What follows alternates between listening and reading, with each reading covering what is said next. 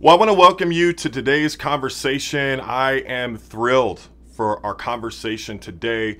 And when you think about a lot of the confusion around Scripture, a lot of the confusion that we've been recently discussing is around how churches are supposed to be structured.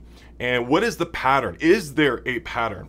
Why do we find ourselves at times stuck in a rigid theological structure? How do we get a sense and really help people heal from the trauma that is caused when there is a rigid theological system as it relates to looking at pattern? And is there a better way to interpret scriptures? I think many of us, we would say that, biblical interpretation is about, a continued partnership with the Holy Spirit. But the question is where is the Spirit leading us when it comes to interpreting the scriptures? Today, we will be having a scholar joining us and who's going to help us to get a sense for how we might work through some of these tough questions. And I want to remind you, if you're watching on YouTube, please hit the subscribe button. It pushes the videos up in the algorithm. Also, hit the bell notification so that you will not miss anything coming up. Another thing I want to say really quickly is that I've got a new series that's going to be released on Patreon. If you're not a Patreon subscriber, please consider becoming a Patreon subscriber. I've got a new series called Off the Record.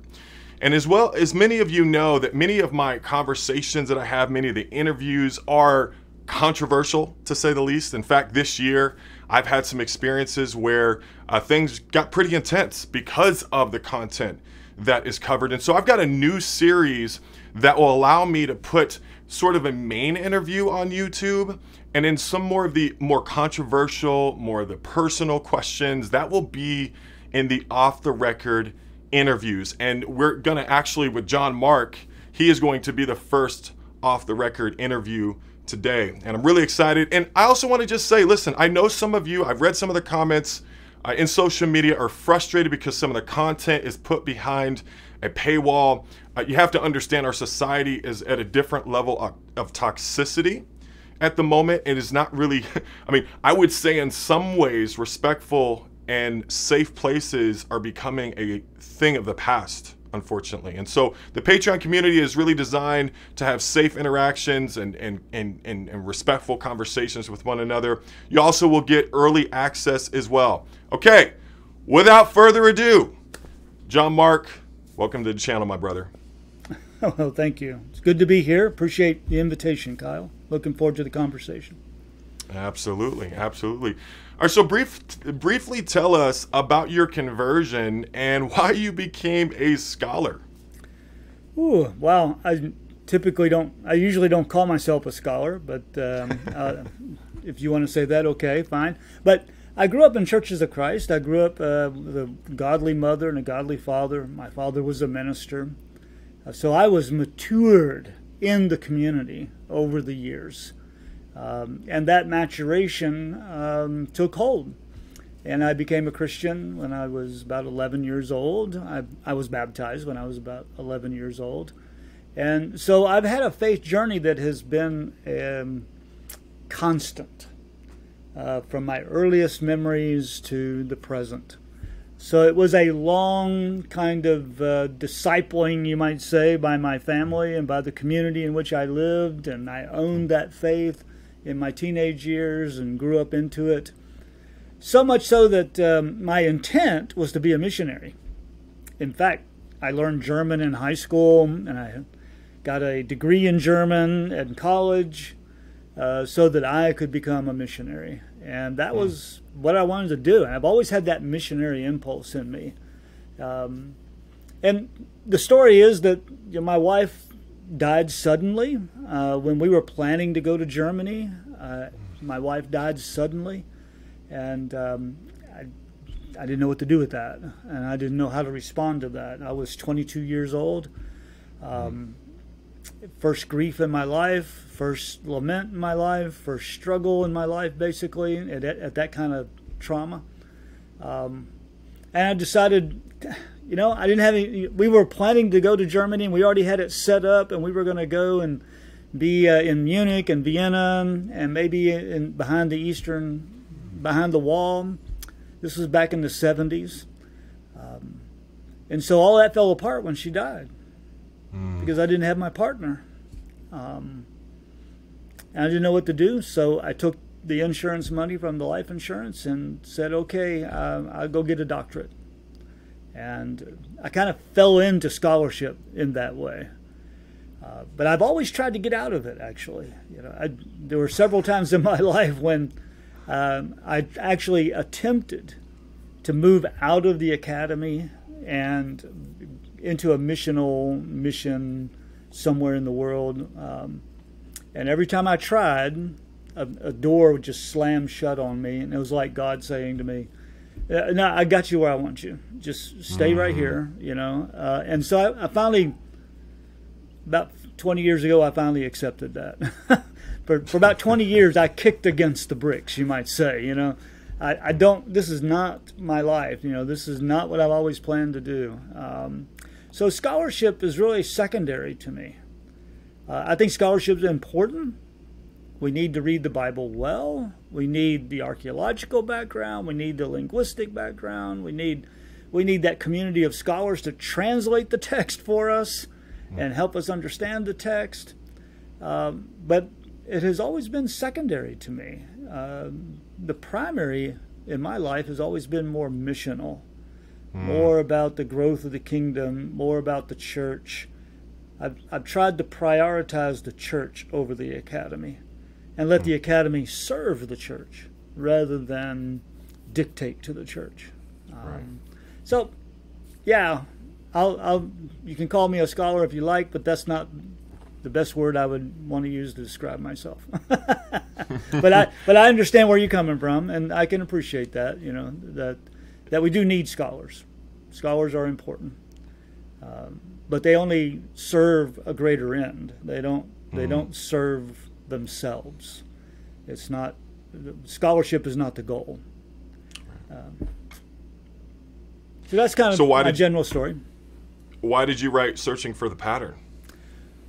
Well, to serve the church. I mean, I wrote that book primarily because I had a lot of former students and a lot of people in churches and church leaders struggling with how to read the Bible and how to understand the Bible, and they were often kind of confined to a particular way of reading the Bible. And as they tried to read the Bible that way, it just got more and more difficult. And especially, it became more difficult in terms of unity and how do we live together?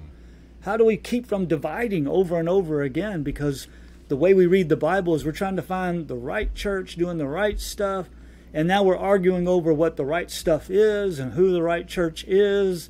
And when you get into those kinds of discussions with a confined hermeneutic or a way of reading the Bible, it yields division rather than unity. And it creates bitterness and hurt and wounds.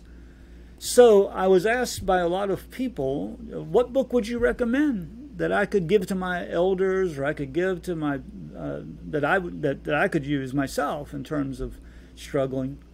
And I said, really, there's not one single book that I could just hand you.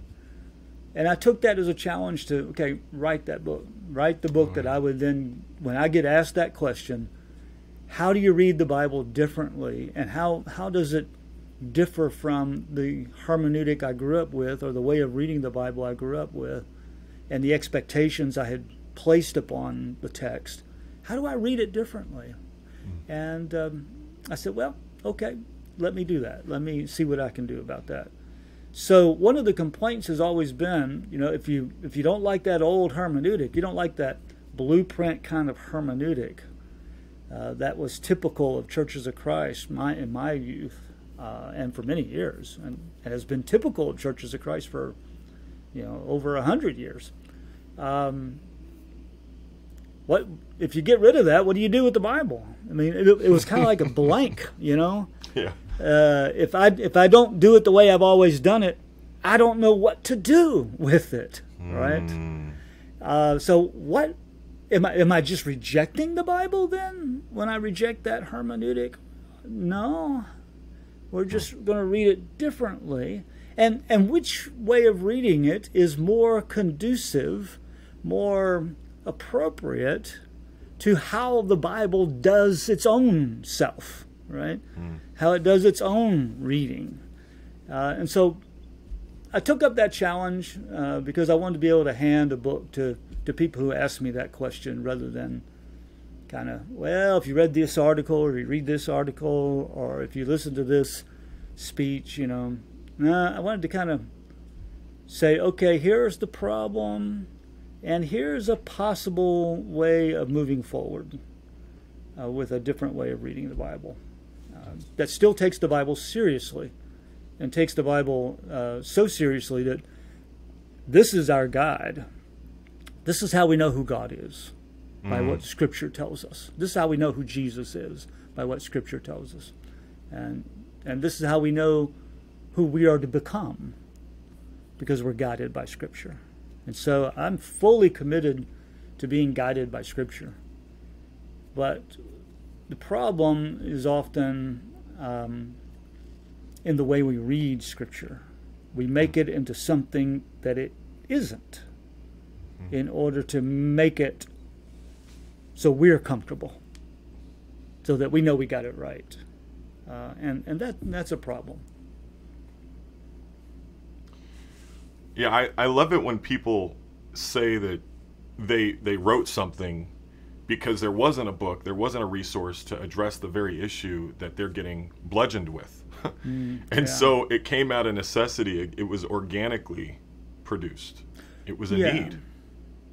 Yeah, I think that's fair. I mean, I never set out to write a book on this, but it just kind of reached after. I taught a course called Theological Hermeneutics for 25 years, and I always thought, well, maybe I should write this up, and it just wasn't a priority, and it became a priority in the last 5-6 years because I kept getting a lot of questions. Because how do you, when you start dealing with questions and controversies and issues and the culture's changing and people are trying to say, well, is this really what the Bible's saying? You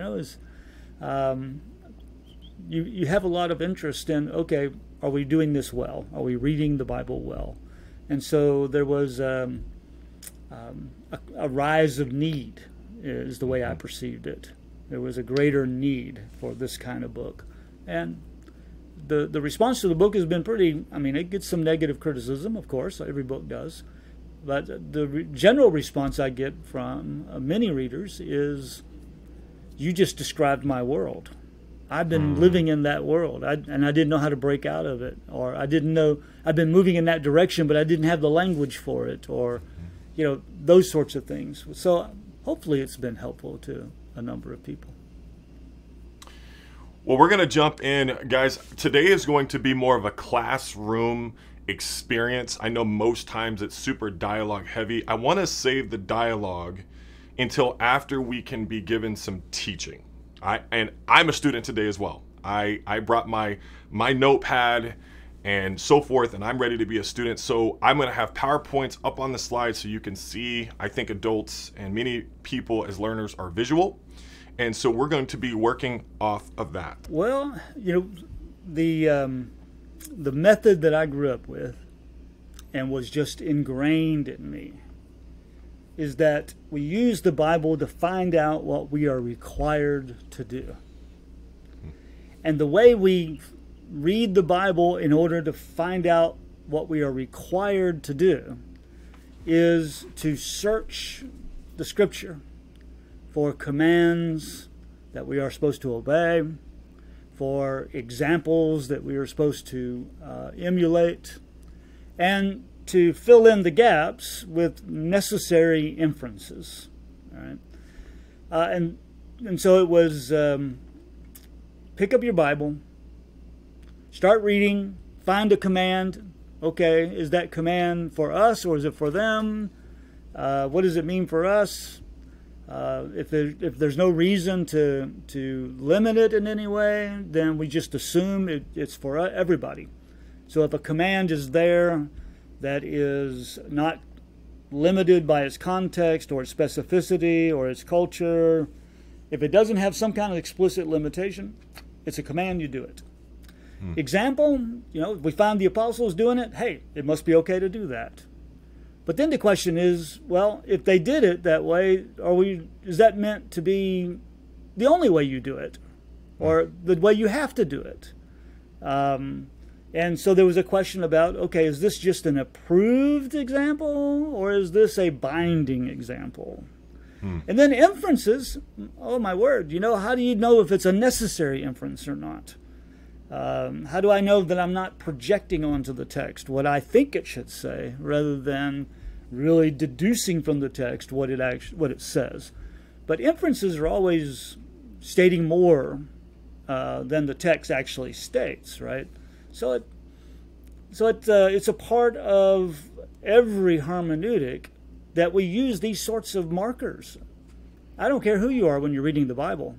You're going to encounter commands, you're going to encounter examples, and you're always going to be making inferences. That's just part of the interpretive enterprise, that we're always inferring what we think it implies, and so the question then is how do we determine whether it's necessary or unnecessary inferences? So I think whether you're a classic kind of Restoration Movement person who really bought into the command, example, and inference, everybody uses it. Even the book by Richard Hayes, Moral Vision of the New Testament, he talks about rules, paradigms, and principle, which is another way of saying command, example, and inference, right? Oh, everybody uses this language. So I don't think it's that we reject command, example, and inference. And this is what some people misunderstand about what I'm trying to say. I'm not saying reject command, example, and inference. No, we need those tools. We need those ways of seeing the text, because the text does come to us with imperatives, and the text does come to us with approved examples, where that was a good thing they did, right? Not a bad thing, but a good thing. And we're always drawing inferences. So that's not the problem. The problem is not command, example, and inference. The problem, it seems to me, is what we are expecting to find when we read the text. That we expect the text to do something. And what are we expecting the text to do? Now, at a very general level, hopefully we can all say, we expect the text to form us into disciples of Jesus. I hope that that's something everybody can affirm and say, yes. Absolutely. We want the text to form us into disciples of Jesus. Right? Now, moving beyond that, though, in what way does the text come to us to form us as disciples of Jesus? And here's where we get two paradigms. And we could probably talk about other paradigms as well, but for our purposes, we'll just talk about two paradigms. One paradigm is we come to the text to be disciples of Jesus by implementing the specific details of the early church, to reproduce the early church in all its details in the present. And so if we expect to be disciples of Jesus and to be authentic disciples of Jesus, then we have to be in the right church, doing the right things in the right order, with the right motive, with the right purpose.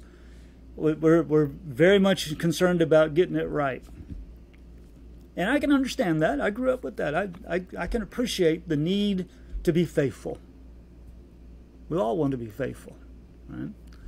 But in this desire to be faithful, we brought a paradigm to the text, or a framework to the text, to meet our expectations rather than what the text was expecting to give us. Right? So I'm coming to the text with, okay, Lord's Supper, Jesus said, do this in remembrance of me. And so I'm thinking, well, if he told us to do it, then he must tell us when to do it, and exclusively when to do it, and how often to do it, and how to do it, And what's it supposed to look? I mean, so we go to the text, start looking for all the details, right? Jesus told us to remember him in this meal. And so now we want to, we say, okay, like when God gives us a law, do this in remembrance. God's going to tell us how to do this law, right? And when to do it. So we read the text as a pattern to reproduce. We read Acts chapter 20 as a text that says upon the first day of the week they came together to break bread. Well, they must have done that because they were required to do it, right? That's what we're looking for. What are we required to do here? And so when we read Acts 20 verse 7, we say, oh, they did it on the first day of the week. And Jesus commanded, do this in remembrance of me. Oh, they must have been required to do it on the first day of the week. And since we don't see anywhere else where they did it at any other time, that must be the only day they did it on.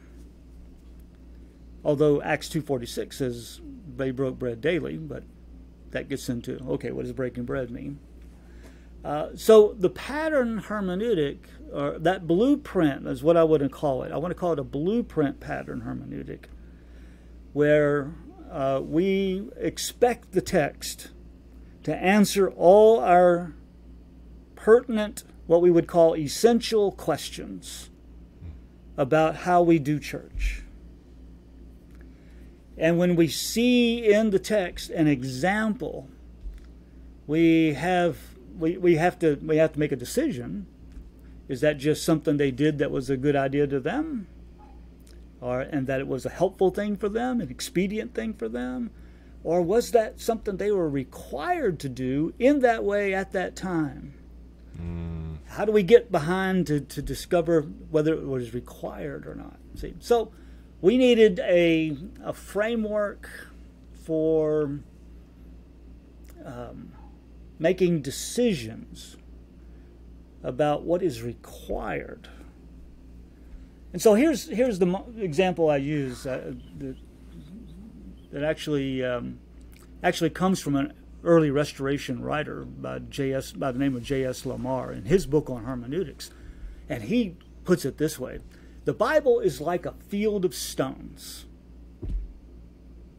It's just scattered data, right? So you go into the Bible to find the right stones so that you can put it into the pattern of the temple. So you're looking for the stones that are going to erect the temple, right? Construct the temple. So we go around looking for the stones. We find this stone A, stone B, stone C, and we take it over to the pattern and we put it in, block A, block B, block C, and we build the temple. We construct this temple. We take commands, examples, and inferences from commands and examples from all over the field and that we call the Bible and stick it in there. And then when we got holes, well, wait a minute, the pattern should tell us this. It should tell us how to do that. It should answer this question. When we got holes, then we do inferences, right? And we infer the stones that are not there. And so we get this nice temple that we built. But the point is, we built it. It's not there in the text. Right. We built that temple. We constructed it out of the text.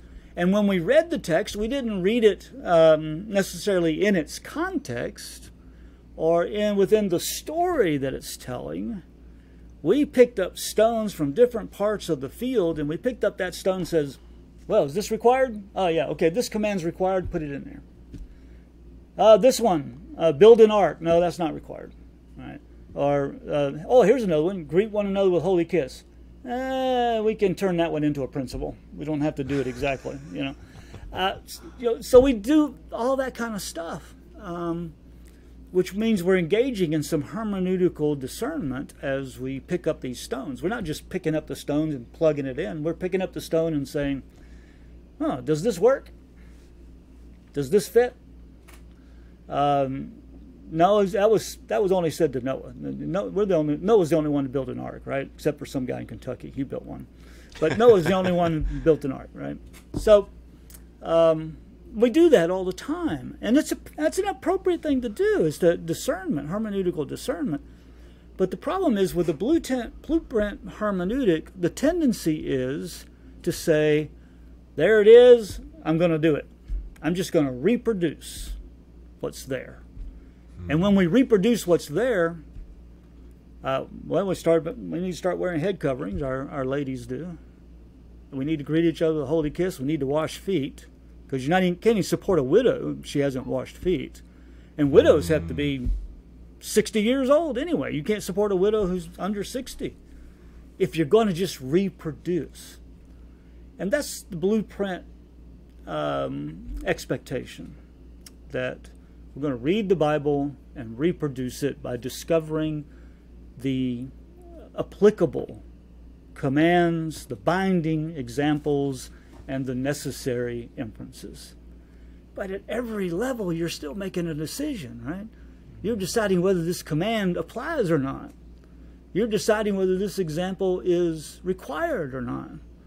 And you're deciding whether an inference is necessary or not. Which we erect this temple, but the temple we built isn't an exact reproduction, even though we might think it is. It's not an exact reproduction. It's a hermeneutical reproduction, because we have attempted hermeneutical discernment when we decide which commands are cultural, which ones aren't, that sort of thing, which examples are binding and which aren't. And so what we built is on a shaky foundation, because we're trying to reproduce something here that we're not actually reproducing. What we're actually doing is constructing a different thing that didn't exist in the New Testament. So, but what I would want to what I suggest in this book is that is not only problematic, but it's incongruent with the way the Bible comes to us in the first place. The Bible doesn't come to us with a pattern like a blueprint. I mean, nowhere in the New Testament do we have a blueprint for worship, right? I mean, the closest we come is 1 Corinthians 14, verse 26. And then it looks pretty chaotic, you know. And whoever has a song and whoever has a teaching, whoever's, well, you know, that we want to follow that blueprint. We might have some problems, but we don't have that in the New Testament. There's no Leviticus in Ephesians, for example. Right? You know, there's awesome. Nothing like that. And even Leviticus doesn't give you all the details about how to do things. For example, you know, the Passover descriptions in the Old Testament, they don't include wine. You look at Deuteronomy and Exodus, there's no wine in the description of the Passover. But when Jesus is sitting there eating the Passover, he's got wine. Do we say, well, that's an addition to the rules? Well, for some people, when you add to the rules, you're breaking the rules. But Jesus added wine, or at least he participated in a Passover that had wine. They'd already added it years before, I'm sure. But he's doing something more than what the Scripture said to do, right? Well, so how are we going to do this then, if it's not this blueprint sort of thing? What I suggest in the book is what I call a theological hermeneutic. Now, don't let the word theology get in your way here. It's just a handy way of saying it's a God-centered hermeneutic. It's focused on who God is and what God is doing. Theos, meaning God. Ology, meaning the study of, right? So theological, the study of God. So it's a God-centered, through Christ, in the power of the Spirit, way of reading Scripture. In other words, or more basically, when I read Scripture, I want to know who God is. Right. And I want to know what God is doing. And I want to know the story into which God invites us, so that we become participants with God. This was the creation from the beginning, right? God shared with us dominion over the creation. God shared his rule with us, so we are co-rulers with God. God shared his creative activity with us, so we co-create with God children, right? It was, Eve said, with the help of the Lord, I have given birth to Cain, right? So we co-create and co-rule and co-act so that we are partners with God. We're definitely junior partners, to be sure, but we're partners with God, right? So from the very beginning of creation and through the whole story, God has invited us in to participate and to partner with, or as Paul called it in 1 Corinthians 3, we are co-workers with God, right? Co-workers. And co-workers in the ministry of reconciliation that God has called us into. Right? So when we think about it in that kind of way, I'm reading the Bible not so much to find, okay, how do I do church, and where are the specifics, and where are the rules, and where's the blueprint for the church. I'm reading the Bible to say, okay, what is the mission of God, and how do I participate in the mission of God? Right. Because of who God is, right? So the theological hermeneutic is raising different sorts of questions. It's raising the fundamental question of, how do I co-labor with God in conformity to the identity of God, which is revealed to us in Christ and becomes a part of us and disciples us by the power of the Spirit in the community of Christ. Right? So to me, that's the fundamental emphasis. Now, let me illustrate this, because I know that sounds kind of that sounds kind of ambiguous. Well, I think the whole point is to know the story well enough that it's not ambiguous. That is, to know God's identity, to know who God is to know what I should become, and to know who Christ is, and to be a disciple of Christ, and to follow Christ. That's who I should become, right? Wow. So it's not so much about what kind of church organization do I create, as much as what kind of community embodies the gospel of Christ and forms people into disciples of Jesus. That to me that's a theological point, not a where's the rule to reproduce. Right? So let me illustrate it this way with two texts. 1 Corinthians 16, verses 1 and 2, tells us that upon the first day of the week, Paul says that, I want to make this arrangement with you, that on the first day of the week, you lay by in store, you share your resources.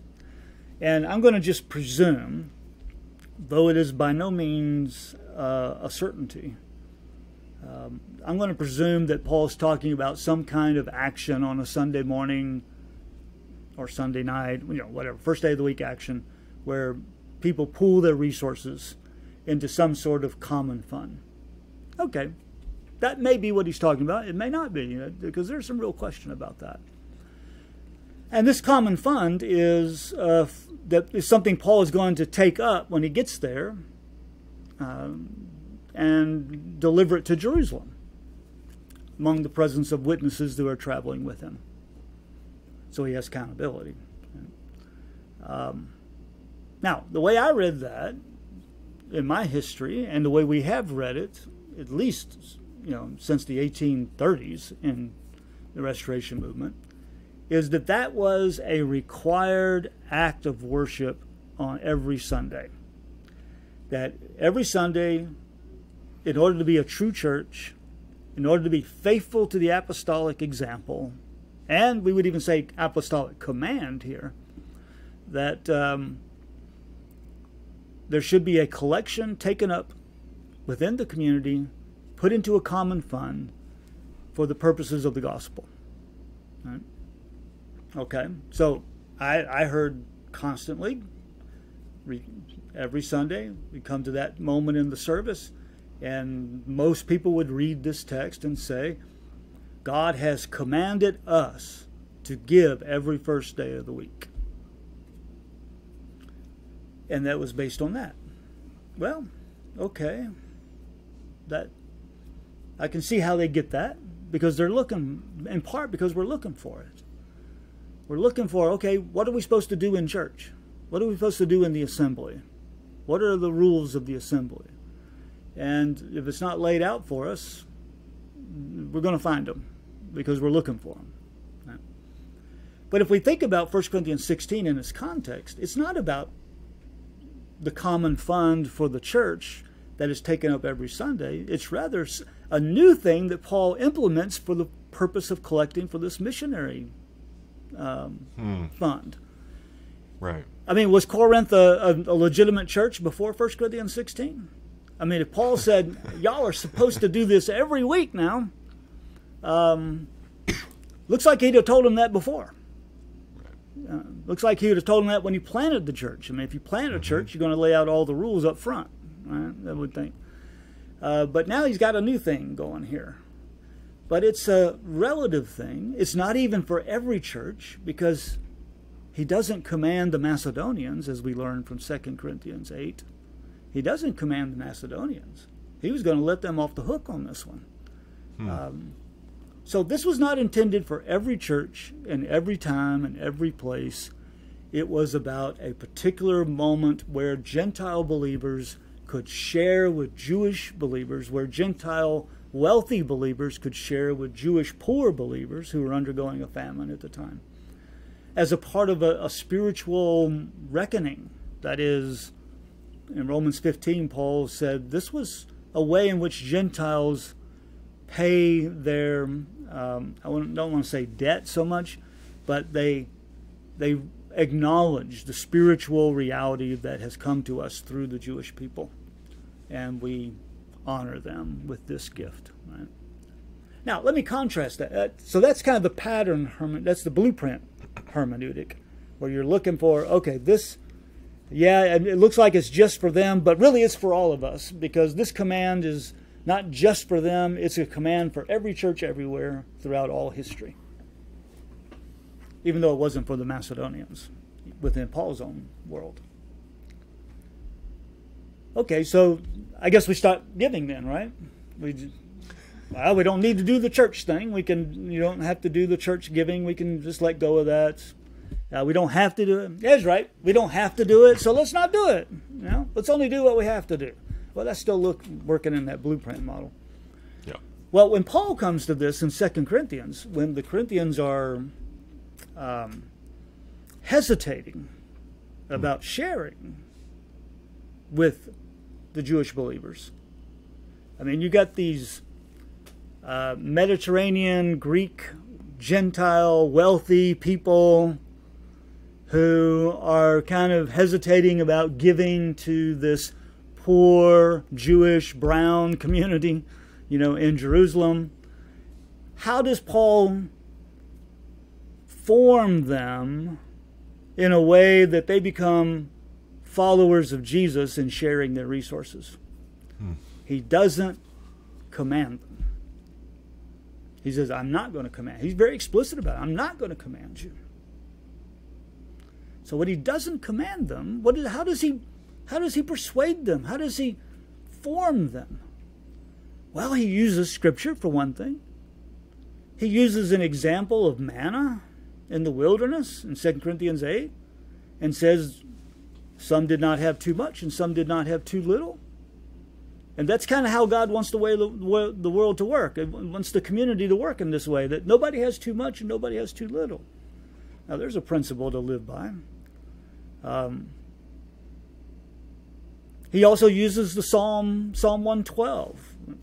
When he quotes Psalm 112 in chapter 9, talking about how the blessed person scatters their gifts to the poor, that this is who a blessed person is. This is who the one who is like God, because in Psalm 111, it's a description of God. And if you read Psalm 111 and then read Psalm 112, you'll see they are mirror of each other.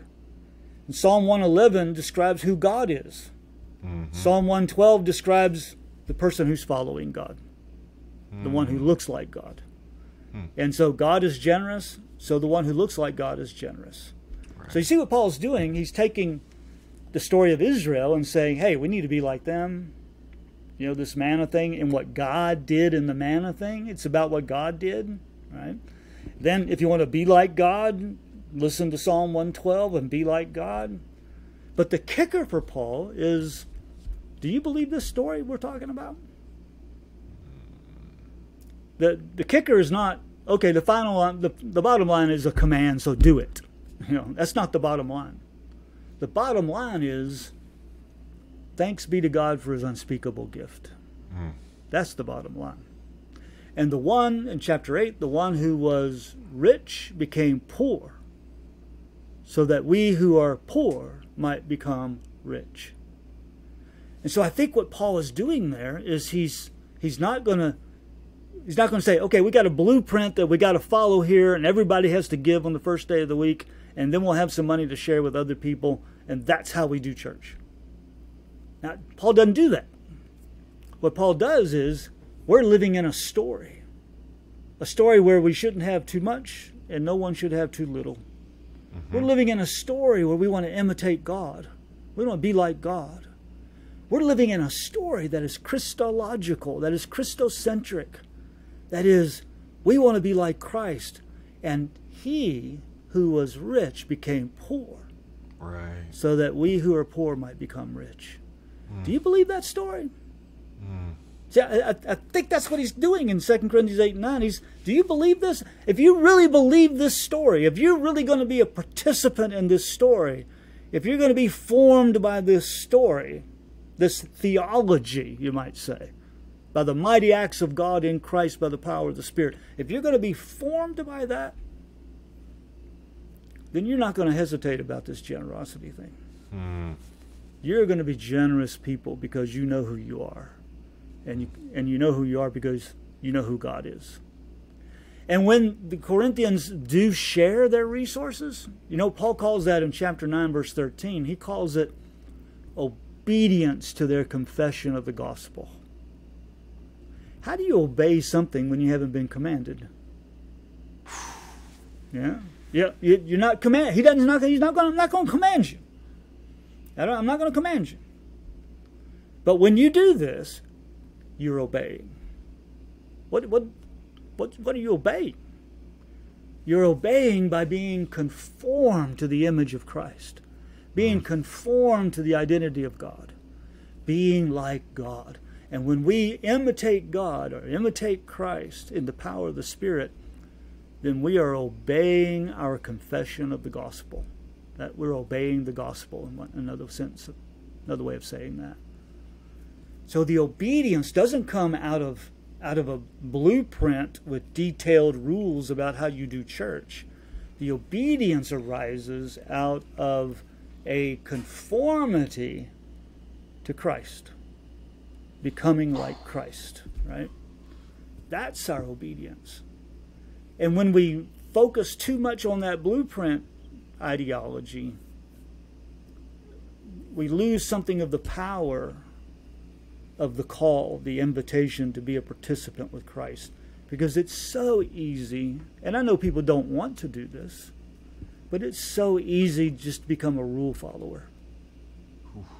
Now, I would like, for me, I would love if Paul had said, when you give, here are some rules. As you live out the gospel, here are some rules. Don't spend more than 30% of your income on your housing. And if that rule was there, I'd say, yes, sir. I can follow rules, usually. So you give me the rules. 30% on my housing, 15% on my food, 20% in sharing with others. You just give me some rules and I'll follow it. But that's not what Paul does. In fact, that Paul doesn't want to do that because he wants to, as he says in chapter 8, test the integrity of our love. And so the no rules in terms of that blueprint specificity kind of thing gives us the space to struggle and wrestle with our generosity. If I had just had a rule that said give 10% and be done, oh, I can do that. And then I don't have to wrestle. I just do it. But this way, I got to wrestle with becoming like Christ. I got to find a way. I got to understand and experience how the Spirit in the life of God is forming me to be a generous person. So I don't have percentages attached. I have a sense of need and a sense of how the love of God flows through me and where my treasure is. It's not in my stuff, but in who God is. And am I making sense there? Is that? This is incredible. I'm telling you right now, John Mark, one of the things that my listener base has really been asking for is they're looking to create freedom for their spirit through the Word of God. They don't want to have to go outside of God's Word to try to feel free, because we know we can't feel free. We know that the truth sets us free. And so people have been taught system, but not always kingdom. Yeah. And so right now there is a deconstruction that's occurring that we need to hopefully do safely. But there is a need for deconstruction so that we can understand kingdom. And so what I'm hearing you say, and there's so many things. One of the things I'm really hearing from you is that the story is the part where we learn who God is in the story. So what I'm really hearing from you in this is that if we drop a system in people's laps, well, that'll keep them immature. They won't wrestle. They won't grow. Right. And that's important to God, from what I'm hearing you say. Yeah, I think that's well summarized. Systems have a way of giving us boundaries, but they don't give us depth. Right? They don't give us relationship. They don't give us a sense of the heart formed. I can do the externals all day long. In some, if I got enough fear in my life, so you give me the fear, and give me the boundaries, and say or else, okay, I'll do that if I'm convicted sufficiently. But what I won't do is grow. Not necessarily. I might, but not necessarily. But what God is calling us into is not just pay attention to the boundaries, but rather calling us into relationship with God, to become like God, to imitate God, to be conformed to the image of Christ. And that takes wrestling. Even Jesus wrestled in the garden, right? Whether he was going to conform or not. And that wrestling is a part of what has to be a part of our growth in Christ. Absolutely. I got a couple of questions. I got a million questions, if I'm being completely honest. But one of the questions that I have is, where do you see the restoration movement or restoration culture? I think that's probably one of the best ways. But where's the restoration culture now? And we know that there's a serious issue because there's a next generation crisis. Yeah. And what I'm noticing is that there's an incredible amount of reactivity on two fronts. One is that people feel that the integrity of God's word is being, and I think we need to find different words, but deconstructed or minimized. And so people feel this very robust charge in commissioning to defend the word of God. Meanwhile, you have other people who feel so injured by what people thought they had figured out and what the Bible was supposed to do for their lives. In other words, people tried to get the Bible to perform in ways that it's not trying to perform. Answer questions it's not trying to answer, to your point earlier. And so there's these extremes of people who want to really defend. We got to defend the word. And then we find this other part where people are like, well, okay, I don't mind defending the word, but I don't want to defend the pattern. Right? Yeah. And so it feels like in restoration circles, there is a collision here. Yeah. There's division here. Yeah. No, that's a very excellent point. I think that's exactly right. That we have multiple things going on in this atmosphere of deconstruction and reconstruction, and that that struggle between, okay, a kind of a traditional blueprint patternist and this person who is kind of been wounded by that system and has and finds no joy in that system, Right. and is looking for more, or else they're just going to get out altogether, right? If they don't find that. Here's my one of my fundamental commitments, convictions, I should say, about the Restoration movement. And I think this has been true generally in my own history. I find when I talk about these subjects that when I stay within the story and I stay within the Scripture, I get a hearing. As long as I'm saying, okay, the canon, the rule is Jesus Christ. And you say, well, that's Paul. That's what Paul said in Galatians 6. The only time, he uses this word canon, he uses it twice, or rule, and one of the times is Galatians 6. And it's a rule before there's a New Testament. There was a canon before there was a New Testament. And that canon was Jesus Christ himself, So I think if we can talk about this in ways that we're both looking at the Scripture and we're both seeing how Scripture comes to us and living within the story of Scripture itself, I think there's potential for healthy dialogue. But we both have to be, or whoever is involved in that discussion, we both have to be submissive to this Scripture and submissive to the categories that Scripture brings to us, rather than imposing our own categories.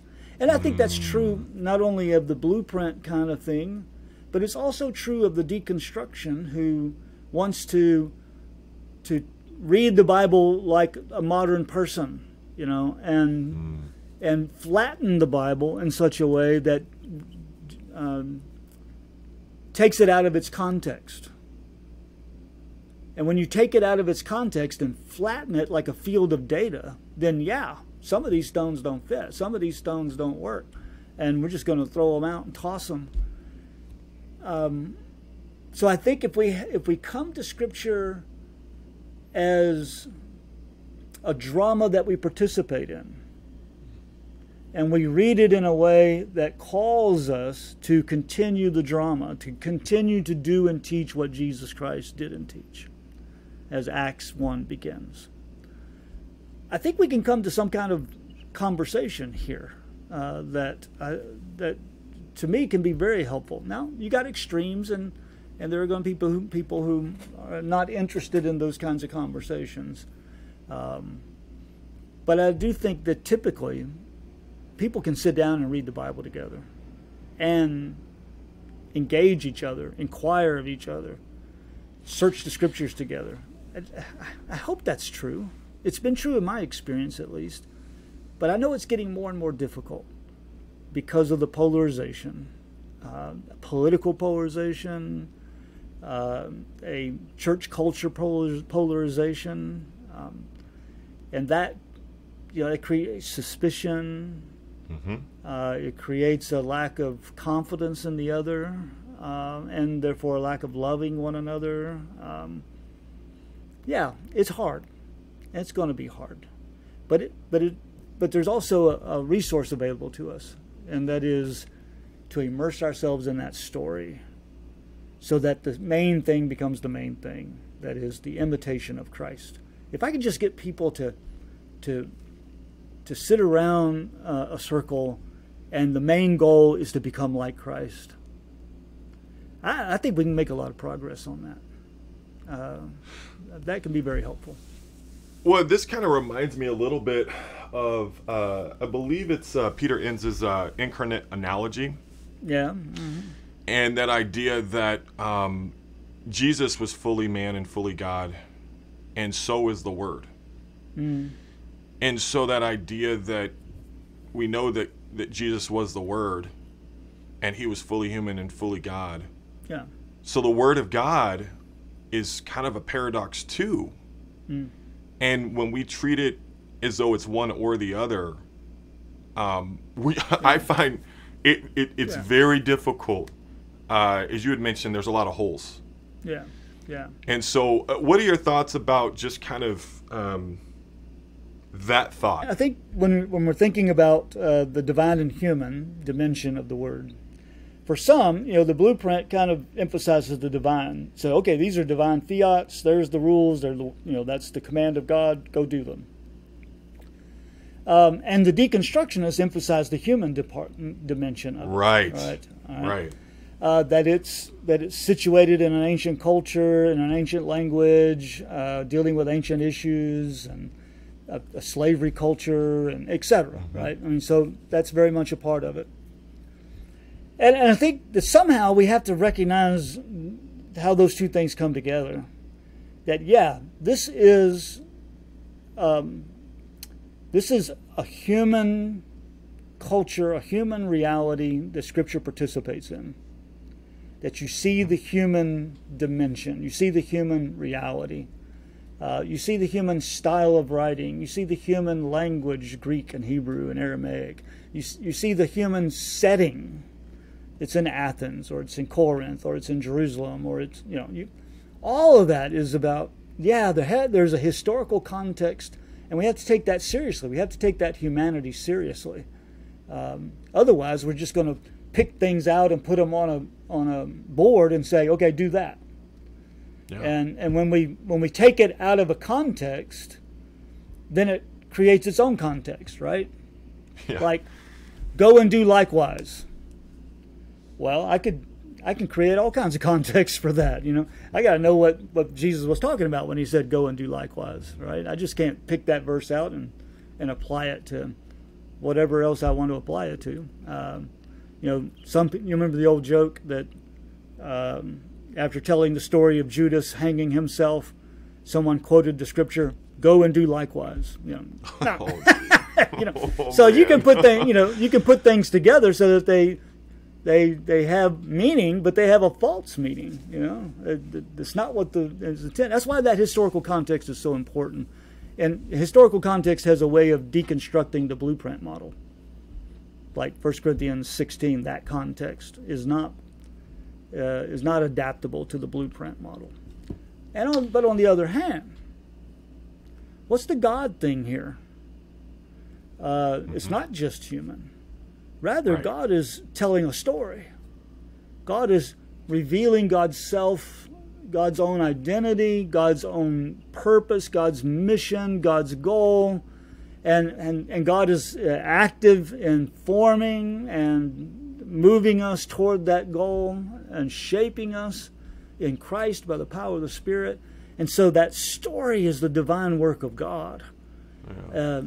That's what I want to draw out. I want to know what that story is. I want to know what that mission is, so that I can participate in it.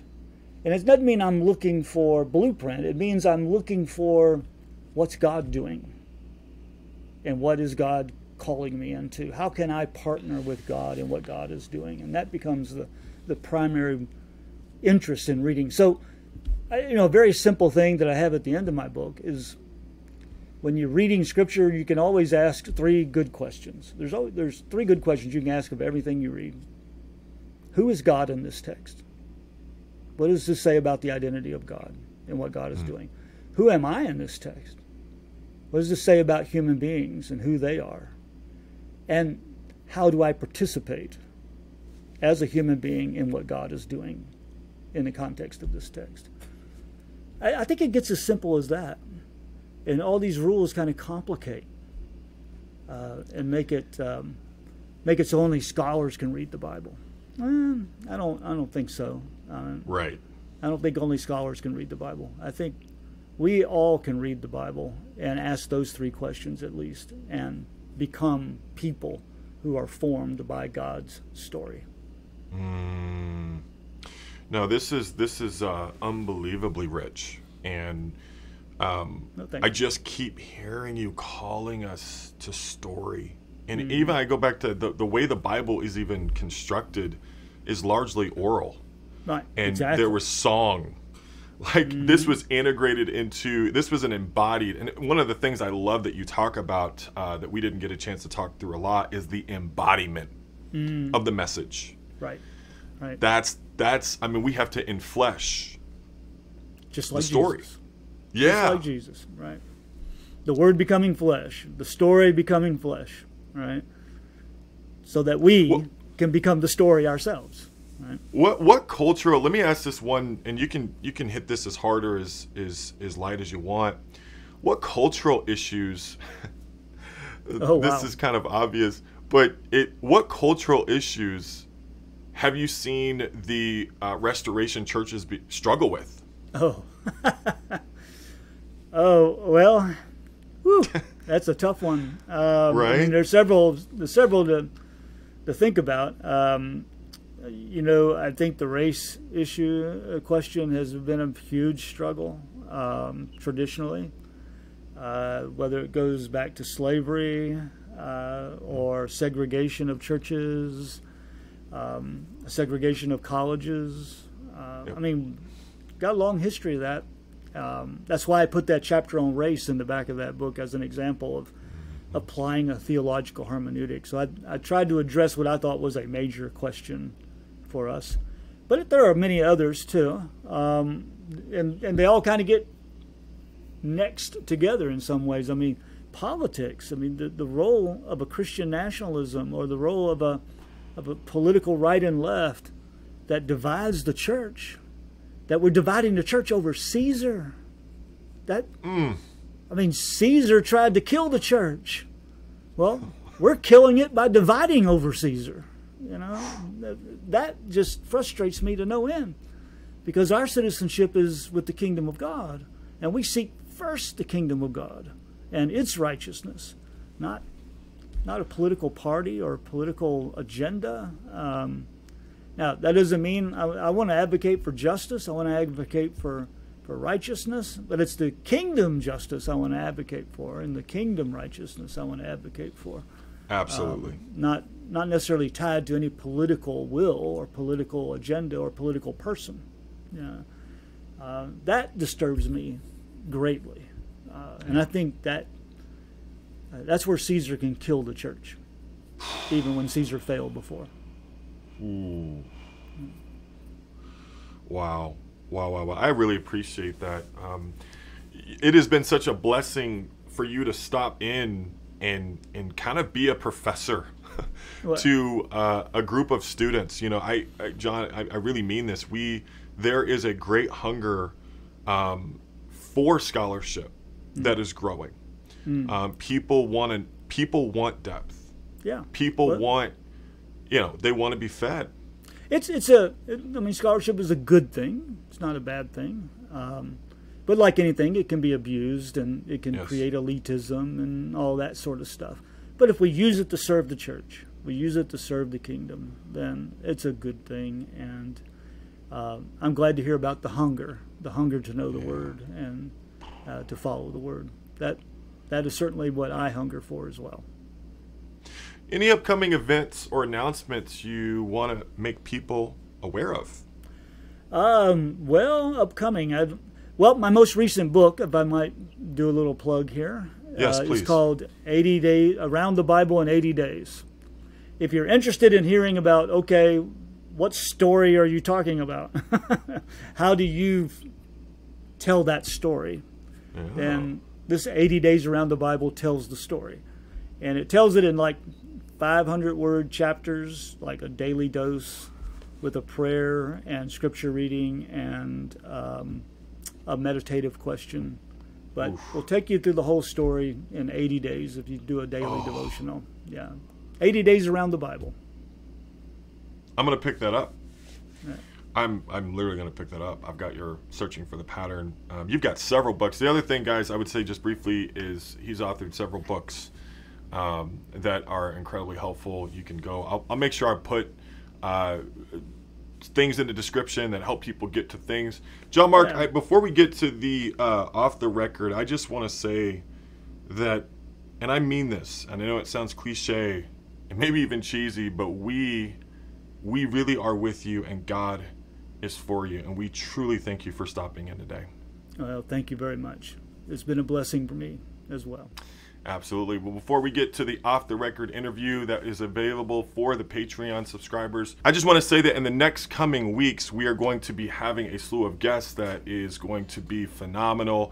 Next week, I'm going to be interviewing Marilyn Crete. She's got a new book called The Box Must Be Empty, and we're going to be having an off-the-record interview for her as well. The week after that, Steve and Lisa Johnson, where we're going to be discussing mutuality, and again, an off-the-record interview.